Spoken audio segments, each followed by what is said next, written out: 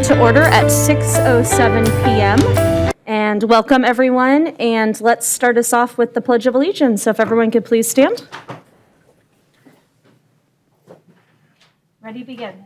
I pledge allegiance to the flag of the United States of America and to the republic for which it stands, one nation, under God, indivisible, with liberty and justice for all.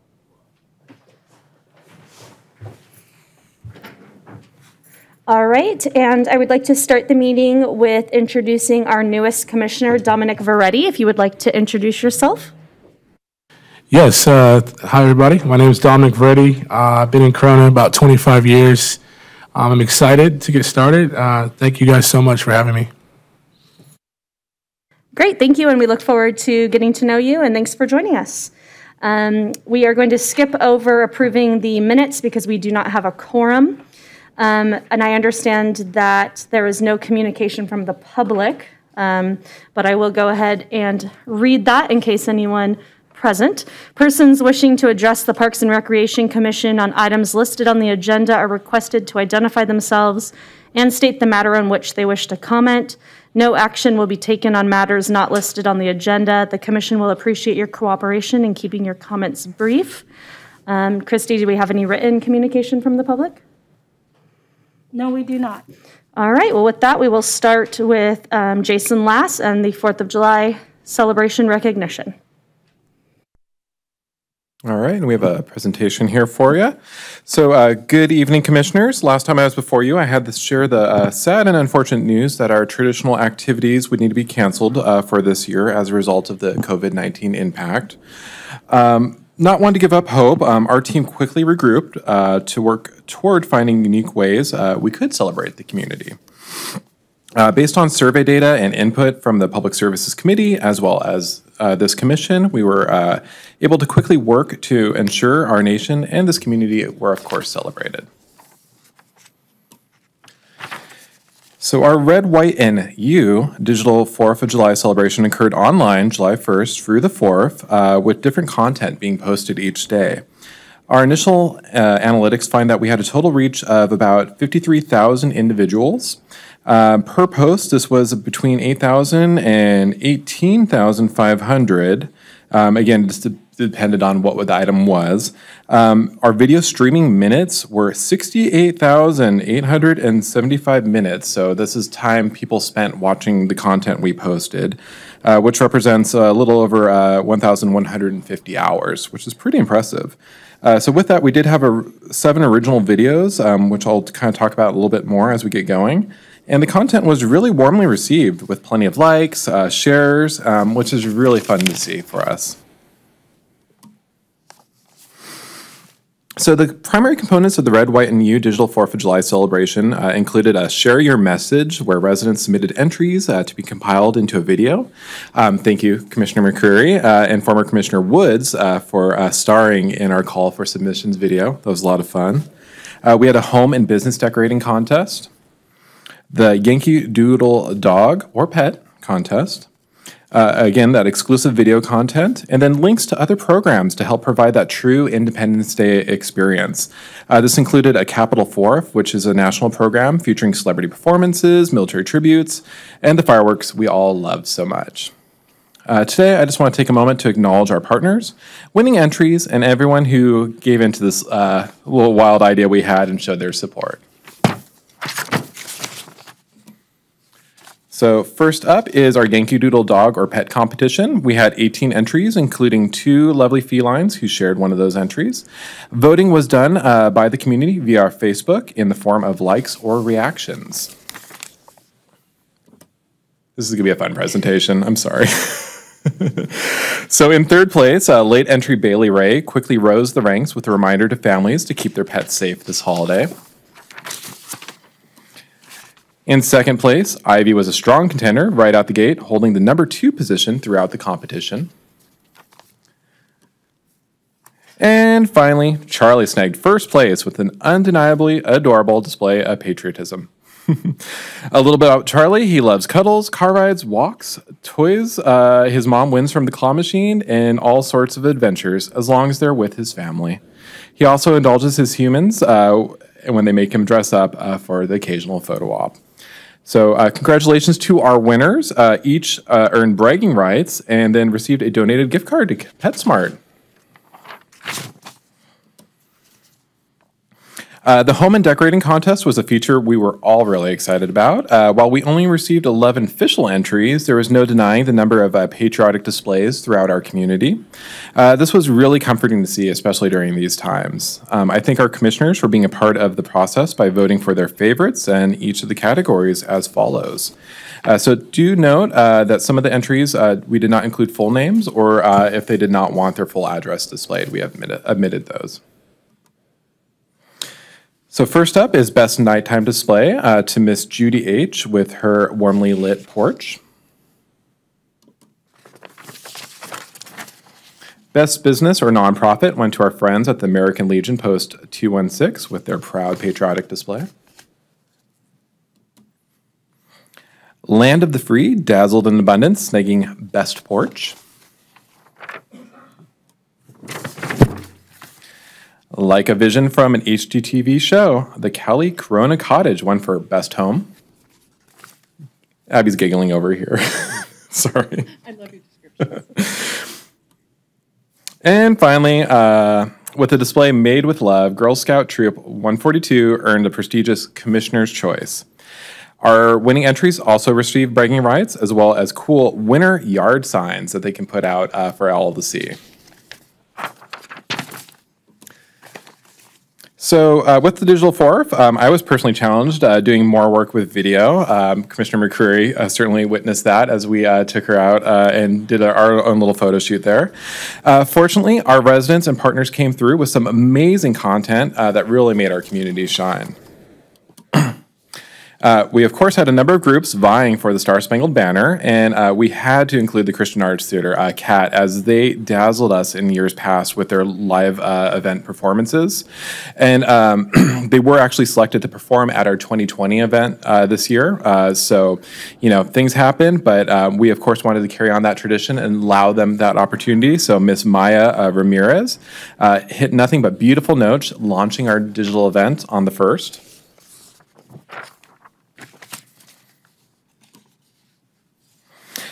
Never Underachievers, Off-Broadway, Corona Theater, not only submitted a short-form military tribute video, which we featured, they put together a full 30-minute program showcasing talent from within the community with patriotic song selections and stage performances from 1776, a musical based on the signing of the Declaration of Independence. So all you Hamilton fans, take note. That is definitely one you will not want to miss.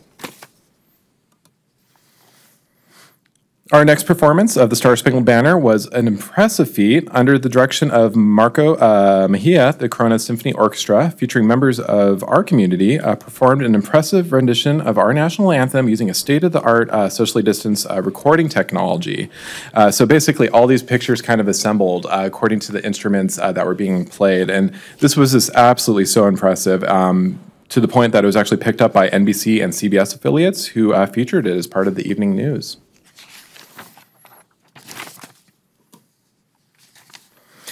Last, I want to recognize our talented team members at the City of Corona who worked tirelessly behind the scenes. While Library and Recreation Services certainly carried the torch, I must thank Cindy Solis and Management Services for assembling our Share Your Message video, which was an absolute joy to wake up to there on the 4th.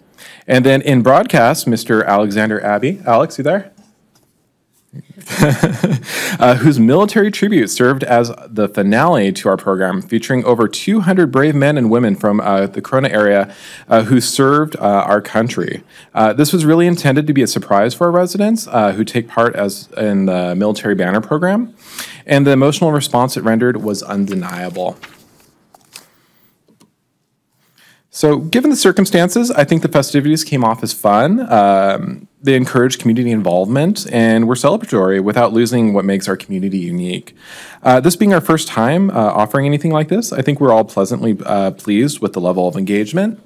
Next year, I assume we'll be back to normal, but it might be fun to repeat a couple of these digital events to lead up to our day of festivities.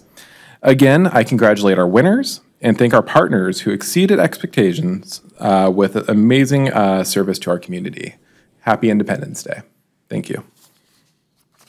Thank you so much for your report. I definitely enjoyed looking at all the posts on Facebook and seeing everyone's clips and pictures. Congratulations to our winners, and thank you to all of the participants.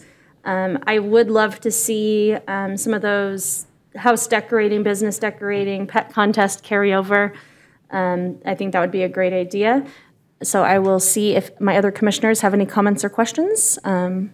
Veretti, do you have anything to add? Mr. Omasi? Yeah, Jason, I'd just like to say that, you did such a fine job under very, very trying conditions.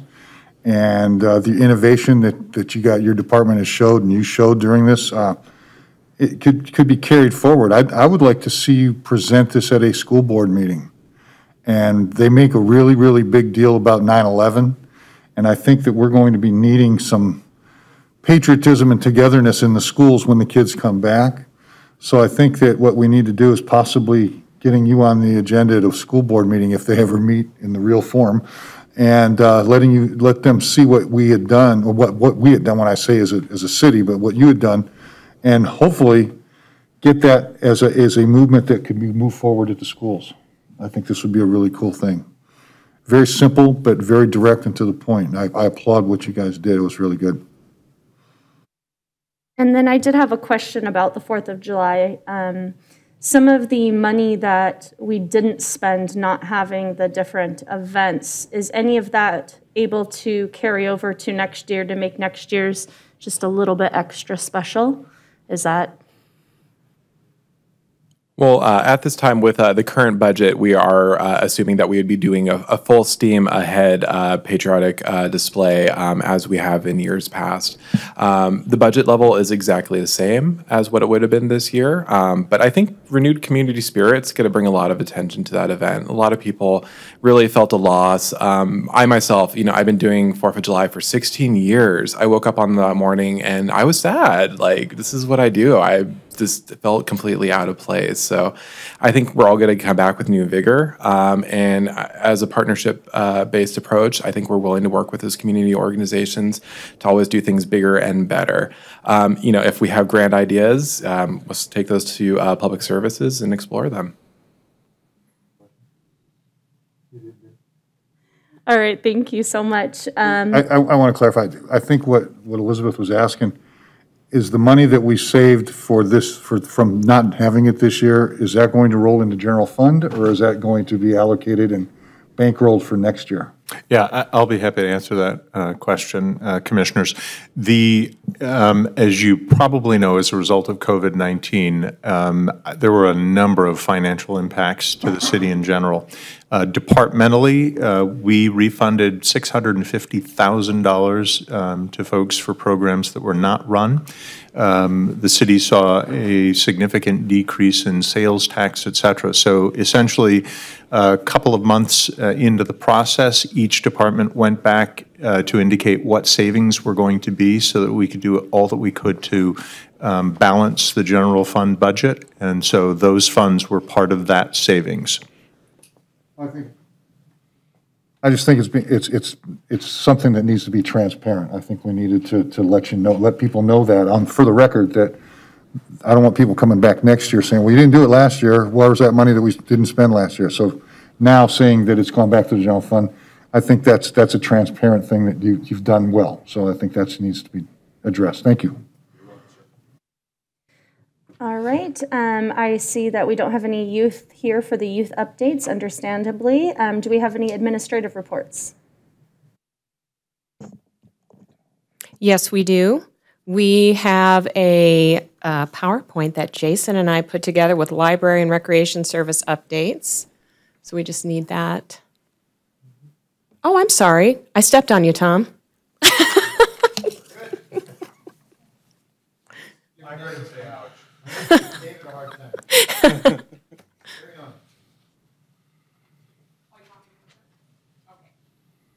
Okay, thank you, Tom. Okay, we get a lot of questions about how things are going moving forward. So Jason and I are going to provide an overview of our programs, services, and planned safety precautions as they pertain to our modified operations as we reopen. Do you want to click me, Jason? Oh, I'm sorry. Thanks.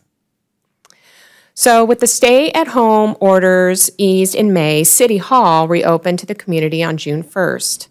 The stages displayed here are a bit deceiving. While originally we thought these would be black and white, as can be seen, it really is a spectrum experience. Stage 2 has been drawn out into multiple accelerated iterations, for example. Some items like park use were bounced back and forth, or even segmented into types of use. And similar to our last presentation, we're really at the mercy of the county and state and have been in constant contact with them to ensure we are following safety reentry procedures. And for our purposes today, we just want to review what we have been able to do within the guidelines of these stages. So first, I will give you an overview of what Corona Public Library has been doing. We did start a click, park, and pick up service. This is our walk-up service. We don't really call it a curbside service because we can't have people driving right up to the curb for it. They park and walk. So this has been in place since the last week of May, operating Tuesday through Saturday, 11 a.m. to 3 p.m. Patrons are able to put a hold on items. We check them out and then contact them and schedule time when they can pick that item up. That has been really successful and especially busy over the weekend. We have a lot of holds to place and check out to people on Monday. Summer at Your Library is still happening. Dig deeper. So the Summer Reading Challenge continues even in the midst of the pandemic. Registration is available online, and staff are operating in front of the library during the click, park, and pick up time. While participation is lower than our usual summer, we have had about 600 participants. And just as a reminder, Summer Reading Challenge is available to all ages and abilities. If people do not have access to online, then they are welcome to call. We have staff from 8 to 5 at the phones, and they'll help people register or direct them to visit during Click, Park, and Pick Up to register if they're interested. We also have Zoom book groups. We have determined to utilize some grant funding to support a Zoom subscription. We have utilized this for our adult book club, 10, 11 people participating every month, which is what we were getting in person. Our TAC has been meeting virtually this way. Volunteer orientation has happened. I mentioned I was talking with Mr. Almsay about The Wall That Heals that's coming up in October, and we've had some volunteer orientations for that. So we are using Zoom to accomplish that, and there's some other programming opportunities that are planned in the coming months to be able to interact live with our community, even if they can't come into the facility yet. Lars Where You Are, we've talked about in prior months. This is expanded to a space on our website that we've named Virtual Lars. This space includes story times, our contract instructors, maker exchange activities, adaptive offerings, and links to our department's YouTube channel. And this will be continued, this will continue to be integrated into parts of our service even as we reopen. It's another way to connect with people. It'll just be the percentage of programs that are on there versus what's in person. And library reopening has been a big question, and we are always talking with our other groups, our other jurisdictions, to see what are they doing and what best practices should we be implementing.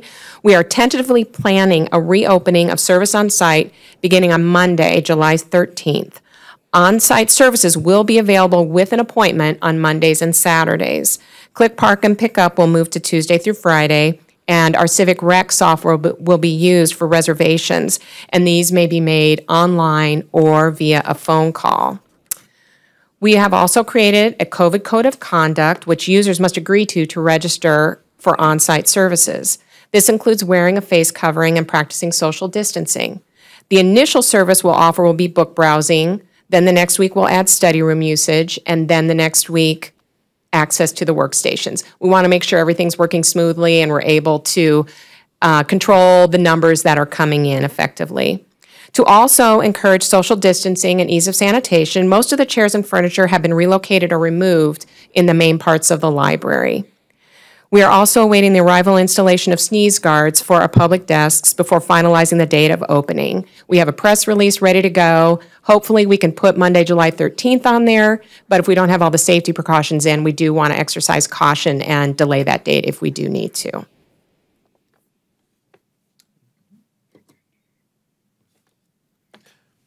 All right, on the recreation side, I just have to say as a recreation professional, it's really exciting for me to see some of our programs starting to reopen. We're a community-oriented group, and it's hard to have community without directly working with our clients. Our first big return item was the reopening of our splash pads at Citrus and Ridgeline with modified use instructions. Thank you, Tom and team. Since they reopened on June 16th, we have been out to the site several times now, and it's a joy to see the families enjoying these spaces again. Our team has been helping support with daily sanitizing and ensuring equipment is functioning correctly there. Venture Camp got a late start for the season on June 22nd. We modified programs per state guidelines. This include reducing our capacity by half and doubling our usable space. Our initial response is only a quarter of what we would normally serve with about 36 participants each week, but the families who are ready for these services have been very appreciative. With this, we have been able to expand with some partial day seats, which has been helpful for parents who might not need that full day program. The program will run through August 7th, and then we will revert back to our Kids Club afternoon school program at our 10 sites there. Summer Aquatics returned on June 29th with a greatly modified program. Again, we followed state guidelines. We scaled back our operations to the city park pool, lowered class size to semi-private with a 1-to-3 or some cases 1-to-4 ratio, and limited the number of offerings to allow sanitizing breaks between each of our classes. Based on past knowledge, we of course anticipated a sellout, but enrollments coming in at a steady basis. We have sold out the season, and I think the parents are very understanding of our modified practices as it pertains to this program. Swim skills are absolutely essential for our community, and we are glad that we can teach this to our youngest residents who really need it. Next week, we are going to be kicking off a new Circle City Youth Sports Camp, which is a scaled-back partial day program at 2 hours, 4 days a week. Each week, we'll have a different sport as its focus, with Week 1, basketball, Week 2, indoor soccer, Week 3, volleyball, and Week 4, flag football. So in lieu of the traditional team play aspect, we are, of course, making the day camp operations our central target there. And then it's more of a skills and drills activity, and this is, of course, in compliance with local guidelines. So we might not have, as much physical exchange or shared equipment there, but it'll be a lot of fun. I can guarantee you that. And then last up, we have upped our online learning options. We have a half dozen traditional in-person classes that have been flipped into online models. We're also working with an online education center to expand our offerings with hundreds of potential classes that we can curate specifically for the Corona community. We're also exploring ways we can increase outdoor options by modifying our existing programs.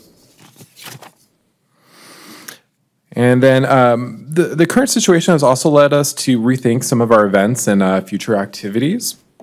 While as devastating as it was for many of us to cancel the 4th, as I previously observed, our Red, White, and U Digital 4th celebration did make a very solid impression on the community. This month, we were fortunate enough to receive a grant through the California Park and Recreation Society, CPRS, to bring Agents of Discovery to the city of Corona as part of Parks Make Life Better Month. Agents of Discovery is an educational tech platform and app that uses the latest augmented reality, AR, to get youth and families active and engaged with the world around them. Players assume the role of a secret agent on a mission, and they complete site-specific geo-triggered challenges that are created by the Library and Recreation Services staff. So we've been very fortunate to work with our counterparts at the library and include this as part of the Summer at Your Library. So think of this as kind of like a Pokemon Go, but much safer and more educational. So we actually kicked off this week at the Historic Civic Center and then Santana Regional Park. And then each week we're going to be adding to our missions and different sites. So the idea is we get people moving around, getting different neighborhoods, and getting them to interact and have, a fun, positive experience out there while still being appropriately social distance. So next week we'll be kicking off at Ridgeline. The week of July 20th, we'll be at Eagle Glen, and then Village Walk Park will be our concluding week. And we actually have Lars on the Go reactivated to help get people in the game. So the Mondays of those first weeks, our friendly staff will be on site to talk about the game, walk you through missions, and provide some air high fives. The team will be making, of course, those weekly stops, a lot of fun just to kind of get out there, show some presence. We miss our community and we want to be out there having fun too, of course. So it's not quite the e-gaming you guys were talking about last time, but it's definitely an interesting step toward using technology and play while still getting exercise and some good sunshine on your face there. For the month of September, we have another fun digital activity the whole community can get involved in, and this is called BioBlitz, Parks for Pollinators. So in partnership with the National Recreation and Parks Association, NRPA, California Academy of Science, and National Geographic, residents can use the iNaturalist app to explore local parks and learn about the world around them. So information collected by residents not only educates them about what they can find living in their neighborhoods, but also helps the city identify local species and understand how to best manage our natural areas. The data that is collected has a further real-life application as it contributes to a national collection of information that can help further pollinator research. So this is actually being turned into real scientific data, and it's really fun. I've been testing this with my kiddo. We just go out, we take pictures of bugs and little animals, and we identify them, and other people comment on them. Really cool. So we're still kind of fielding how we're going to introduce this to the community, but I think people are going to get a kick out of it. And then, of course, permitted things get better. We are working toward our classic events, including, as Abby mentioned, The Wall That Heals in October. So this could be a special one-time offering with a scale replica of the Vietnam Memorial. We are looking at bringing back Hollow Weekend, and, of course, concluding the year with our annual holiday lighting celebration. So as citywide response continues, the COVID Information Call Center has morphed a little bit in terms of staffing. It is still available, with calls going to our library administration staff to field or forward as needed. In addition, the InfoLine staff have been assigned to respond to the emails and SMS sent each day, with the exception of Sundays. So there's still a nice response team there giving timely information to our community. And in our continuing role of care and shelter, we continue to assist groups who wish to coordinate food distribution and, of course, support our seniors in some ways that Jason will outline now. So, of course, Recreation is known for our army of part-time staff, and we have been able to assign our team members in new and interesting ways. We have continued to operate the phone assurance line for our senior center participants, so we can check in on them, provide a friendly social outlet, and, of course, resource and referral as needed. In lieu of the city expanding our janitorial contract, we've actually been able to help out the maintenance services team by allowing some of our staff to go out into the city facilities where they function as a day porter, and they help us sanitize facilities for our city hall, police, and fire in lieu of a more expensive outside contract. We have had other odd jobs too, including helping other departments catch up on remote office work, doing twice weekly park monitoring, and even alley cleanup. We have continued to help with food resources with Feeding America, the Brown Bag Program. We have moved to Santana Park, and we're also helping community organizers with food distribution that they've been hosting here on Sundays in the City Hall parking lot. While, of course, this might not be as much fun as our normal work, it certainly helps those who need these hours, and I think it, just kind of reflects our adaptability given the current circumstances. So I believe everyone is very well versed in phases and their unpredictable nature. Staff do continue to prepare for future phases of opening, to network with other agencies, to develop best practices, and to safely return to something like normal, whatever that may look like as we move forward. As we do offer more services, it has been really rewarding to engage with our community again, even if it's from 6 feet and behind a mask. It's nice to see everybody, and they're happy to see us too. So that's been good as we work this direction. Yeah, and I would just add that we're diligently working toward reopening. We understand the stages can be confusing, and there's plenty of mixed messages out there. You know, while camps may proceed, the county turned around again with strict reminder that youth sports practices are not yet permitted. For our team, we're really trying to maintain flexibility and, you know, being responsive to, you know, those green lights as they come. You know, us getting camp running or, you know, any other program, we did this in record time. You know, we usually have months to prepare for these kind of things, but we had, you know, multiple kind of variants staged in our minds of what this might look like. And as soon as we got that green light, we were able to turn on a dime and make sure that happened for our community here. So again, you know, we're just really looking forward to, you know, getting back to normal. As soon as it is safe to do so. And, you know, we miss you and we look forward to serving you, and we're going to get there. And that wraps it up. Thank you. I will start with Commissioner Veretti. Do you have any comments or questions? I know how hard it's been for both of you guys with everything going on, and I just applaud you guys for being proactive and so aggressive and doing your guys' part. Thank you.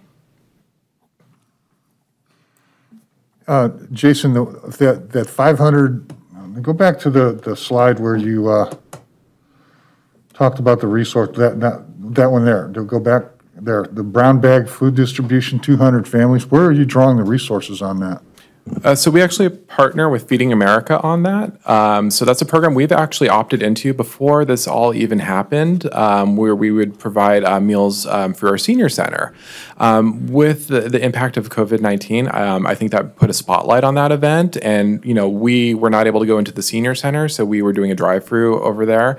And we quickly outgrew what we would normally do, where it was just wrapping around the whole block. Last month, we moved over to Santana. Again, you know, we thought we had all this awesome space we can do, you know, work with, and it just wrapped all the way up and around there. And then this morning, you know, back at it again, we changed some of the schematics, pushed out further, and we even got extra help from some of our volunteers from throughout the city, and we were able to get them out there running smoothly as possible. You know, the event starts at 10. People are there at 7 a.m. before we even get there, lining up. And, you know, as soon as 10 came, we actually were able to break down all the pallets that were received, get them loaded up in the vehicles, and have them on their way, which is just absolutely incredible. So today we served over 200 vehicles, but that represents nearly 600 individuals as part of families. And you do this, what's the time frame on that? What do you do, 2 days a week, 1 day a week? So it's actually every second Wednesday. Every second Wednesday? Yes, and this is part of through the Feeding America. So that's our most local destination. Of course, there's many different food resources in our community. So as our phone assurance line is reaching out to those seniors, we get the phone calls into our info line too. We can point people in the right direction for whatever resources we need. Our staff at the senior center really care about their participants. Is that on our website? Relationship. Is that on our website as well? Yeah, that's all in the COVID-19 section there. I echo Commissioner Veretti's that I applaud all of your efforts in trying to be creative programming in this this time. I do have a couple of questions. You mentioned expanded online courses. How are you advertising those? Are those things that have already been occurring, or are you talking about upcoming? I haven't necessarily seen anything about that. We started the virtual LARS maybe a month ago in terms of including the contract classes on there. And I think part of what the hitch has been in getting that information out is coordinating that with the update in our Corona Connection. So when that starts to go out for the fall, it'll be a little more normal way that we get that information out to people. So right now we're using our social media, we're using press releases. We have our LARS Insider that was a monthly publication, but now we're pushing that out every 2 or 3 weeks, just when we have some updated information. And our Cindy Solis will include information also on the Inner Circle news. So we're trying to get the word of mouth out there as much as we can. Yes, and I would just add for the contract classes program, I mean, that's kind of an ugly title, but that's essentially the content that you would see in our Corona Connection, all those classes there that you could sign up for. And that actually is my next question is what what is it looking like as far as our contract class offerings? I know a lot of them usually start in August, and are we having any contract teachers willing to come back with modifications? What kind of offerings, like what level of programming are we going to expect? Do we have any insight as to, like, have you been in contact with our contract, like our preschool teachers? Are we going to have any of that with modifications or any kind of update on any of that? Yes, and that's a challenging program because we're, again, that's one of those ones we plan for months in advance. We work with 100 instructors, and we send them information on how to make their proposal to the city. We have to go through them and choose what's the best fit, and then how can we maintain normalcy. So our intent going into the fall winter season is that things would be getting normal. So we're putting all that forward. And then from there, we have to scale back as appropriate. Also, kind of following trends, we're trying to incorporate more of those online learning courses. So right now, there was only about a half dozen that are appearing on our Civic Rec platform for registration, and we did advertise those through social media. But we're looking at getting lots more online as that need is increasing there. So again, it's just one of those ones where I hate to say it, but we kind of have to play it by ear, So we have this vision of what is normal, and we want to try to maintain that as best we can. But permitted, what the Fed, state, counties allow, we are going to modify our practices and execute what we are able to do. And then, of course, maintaining that communication with our instructors and helping guide them on that path, whatever it might be. Great, I appreciate those updates. My last question is, I know one of the phases that we were talking about is the use of parks and splash pads for passive use. I guess this question might be more towards you guys. I do know that, I think I heard the Sierra Bella Park was just about complete, the new Sierra de Laura Park. Obviously, we wouldn't be able to have a grand opening at this time, but would it be possible to have some kind of soft opening for the district for passive use at that park in the meantime, leading up to a point at which we can have a grand opening ribbon cutting? Yeah, the issue of a grand opening, as you're well aware, Lincoln Parks, the new playground sits fenced and unused. The issue in terms of any openings is the issue of gatherings, and there just flatly is no real discussion about public gatherings other than the few limitations of things like religious services. So at this point, none of that is allowable. So while we would love to do that, at this point we just cannot do anything of that sort.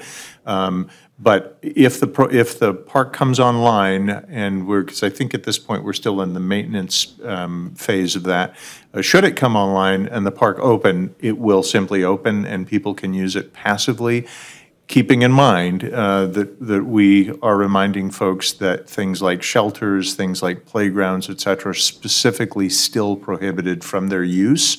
We're not doing anything in the realm of enforcement, but reminding folks that should they choose to use those things, they do so at their own risk. But there are some things like playground shelters that are prohibitive. And splash pads, again, that's recirculated water, it's chlorinated, we get out there and we sanitize it, so it's slightly different, and for whatever reason, that as an amenity has been specifically identified by both the state and the county as an allowable use. So again, it's just one of those things where trying to track this stuff on a daily basis and do what we can in the realm of normalcy is pretty complicated, just given the way that health agencies are responding. Yeah, sorry, maybe I misspoke, but I totally understood that. I was more interested if it could be announced for passive use. My understanding was that it was having its final walkthrough of some kind this week. Is that not accurate? We can confirm that, but I think what, kind of getting back to what you were indicating, is we could post something online, welcome to our new park. It's Sierra Bella, it's open for passive use as all of our other parks are. We could make a social media announcement of some sort and put that online and kind of, again, let everyone know that it is there and available for passive use like all of the other parks currently are doing this time. Yes, I would. And I would maybe love we that. can do something after things open up a little bit more more of that grand opening celebration or something along those lines. Yes, I would love to see that. I know District 4 residents, especially directly in that area, are eager to passively use that park. And as of right now, they're told that it's not opened. So I think just some kind of, this is when it will be opened for passive use would be a great statement. So I would greatly appreciate that. We'll get that information and get it out there. Thank you so much. Okay, last question, sorry. Agents of Discovery, I had a question. What is the target audience age-wise for the children of the families? And is it at a do-it-your-own pace? Or you mentioned that you have staff there, so is it at set times? Or can a family do it anytime they choose? Because you mentioned it's at specific parks. Yes, it is. So let me get my notes there. Okay, so Agents of Discovery is really intended to be a family-level program. So I think, anyone, 5 and up, or if you want to do it as a family together, is probably the best way to experience that. But I think even the olders could enjoy that. Even our own director went out and gave it a go, and he had a lot of fun. So it is a limited program. We received a grant for this. Otherwise, this is a program that you'd have to subscribe to as a city, and there's a pretty significant cost to it. It's usually used by like zoos and like natural park areas. So it's interesting that we're using this on a municipal level. So we have it for the entire month of July as part of Parks Make Life Better Month. So what we're doing is we're rolling out missions that you can participate in, and these take place throughout the park area, so they kind of have you walking. So week 1, again, is that Historic Civic Center here, and then Santana Regional Park. So that will go for the whole entire month. Then each additional week, we're adding additional parks. So with that, on those Mondays from 10 to 12, we'll have the Lars on the Go team out there to kind of pump up the program, let people know about it, ask if they have questions or they're having a hard time using the app, they're there for you. But this is unrestricted. So as long as the park is open, you're more than welcome to go in there and give that a go. So if you want to get there in the early hours, maybe when it's a little bit cooler and the sun's not as hot, that's great for you. As well as in the evening, it'll be running there. And then it's AR, so you just kind of move your phone around and you can see different critters or, get the answers to different clues and participate by interacting with the environment around you. Thank you, and I appreciate the update. Does anyone else have any other questions or comments? All right, then we will move on to Tom for, Mr. Moody for park updates. Actually, most of that was just covered in the conversations that occurred. So the parks remain open for walking and exercise, passive use. And on top of that, Skyline Trail remains open for hiking and walking. And then as mentioned prior, picnic shelters, playgrounds, and those things still remain closed per state guidelines. Okay, and the commission received our monthly reports on recreation service participation as well as the Development Impact Fee Fund. Do either of you have any comments or questions regarding those reports that we received? Okay, so that moves us to the commission calendar. Do we have any items for that calendar? My guess is no. Wah, wah. It's sort of a, we'll let you know as soon as we know. We have passive calendars right now as well. All right, okay. All right, so that moves us on to commission members' reports and comments. So Commissioner Veretti, this is a time when I'll let Commissioner Almasy go first so that you're not put on the spot for your first report. Well, first of all, I think that you are to be commended to, like I told you previously, is that the work that you're doing speaks volumes, because we're in a new normal, and this new normal is uncharted territory, and you're being innovative and strategic in the way you're approaching this, and you're making sure that you're making as many opportunities for kids that may not get, or people that may not get the opportunity. I think getting the social media involved with this is going to be very good.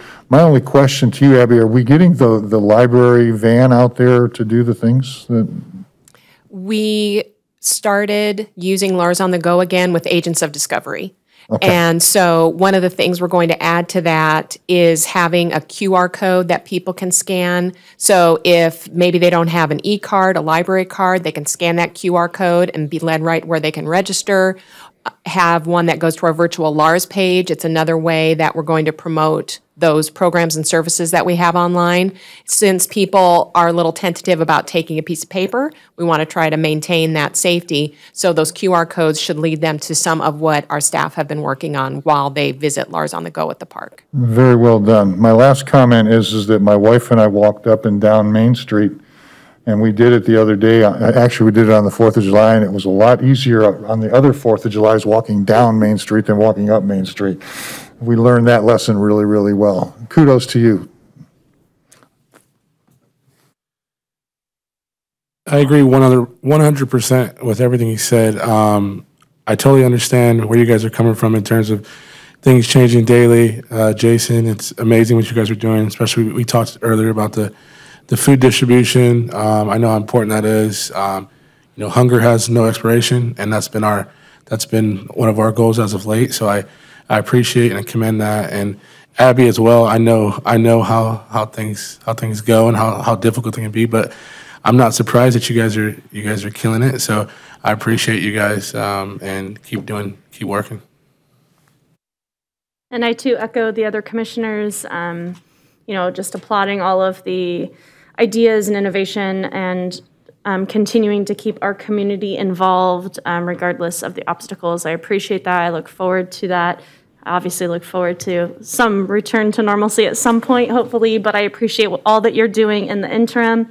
So thank you all so much. I did enjoy the 4th of July stuff immensely, so great job on that as well. Does anyone have any announcements to make? If I may make just one. You may recall earlier this year, we sort of did an overview of the function and the roles of the Parks and Recreation Commission. And one of the roles that you guys fulfill is being advocates for Parks and Recreation. So just wanted to remind you and encourage you, if you did not have opportunity at the last council meeting last Wednesday, City Manager Jacob Ellis ran through an issue related to a potential ballot measure that a question of which may come before council as early as next week.